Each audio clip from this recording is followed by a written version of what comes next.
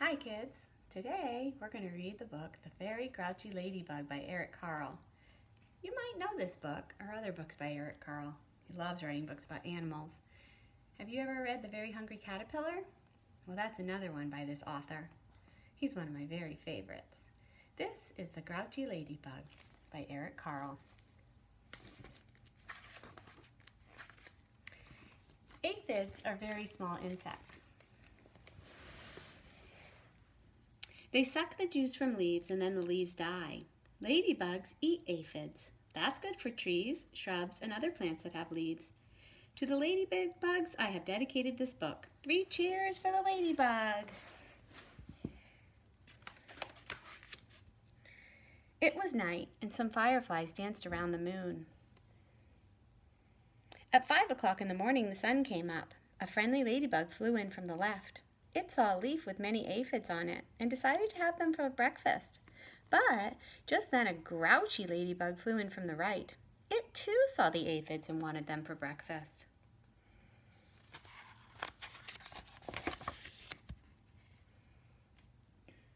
"Good morning," said the friendly ladybug. "Go away," shouted the grouchy ladybug. "I want those aphids."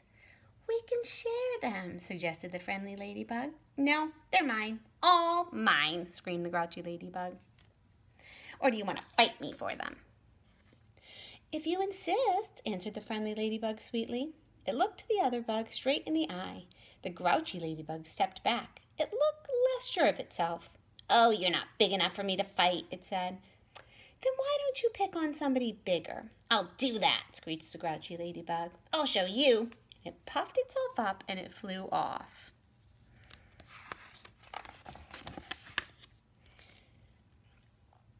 At 6 o'clock, it met a yellow jacket. "Hey, you," said the grouchy ladybug. "Want to fight?"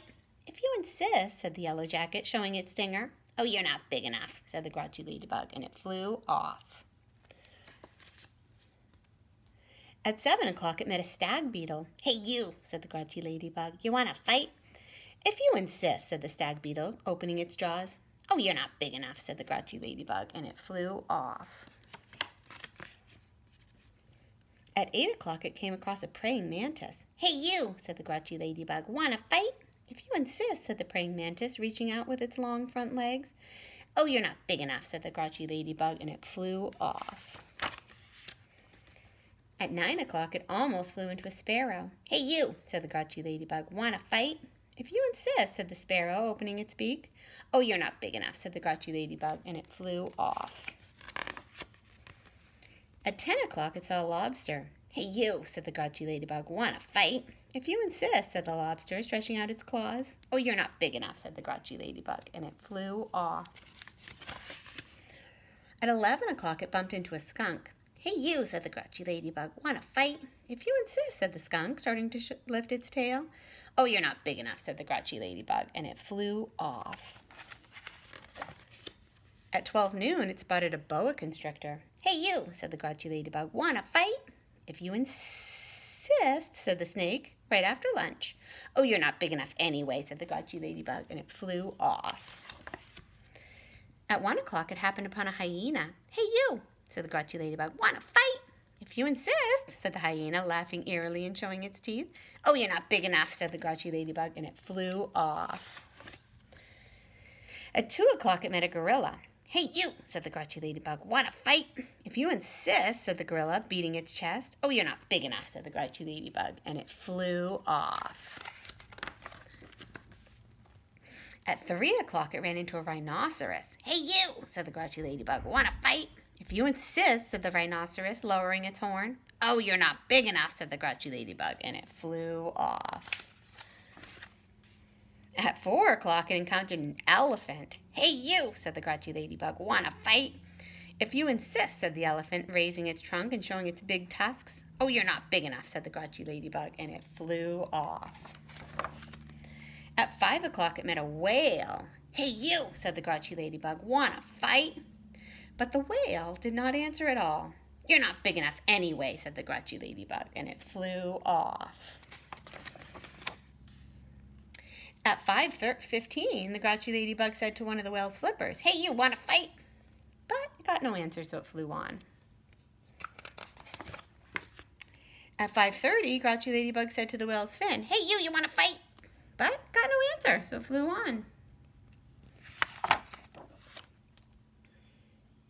At 5:45, the Grouchy Ladybug said to the whale's tail, "Hey, you want to fight?" And the whale's tail gave the Grouchy Ladybug such a slap that it flew across the sea and across the land.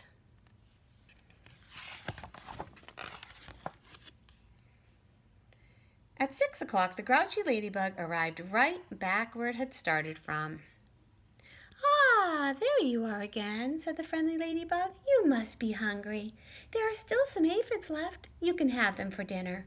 "Oh, thank you," said the wet and tired and hungry ladybug. "Thank you. You're welcome." Soon all the aphids were gone. "Thank you," said the leaf. "You are welcome," answered both ladybugs, and they went to sleep. The fireflies, who had been sleeping all day, came out to dance around the moon. Hopefully there's 2 friendly ladybugs now, right? I hope you enjoyed that book. See you again next time. Bye for now.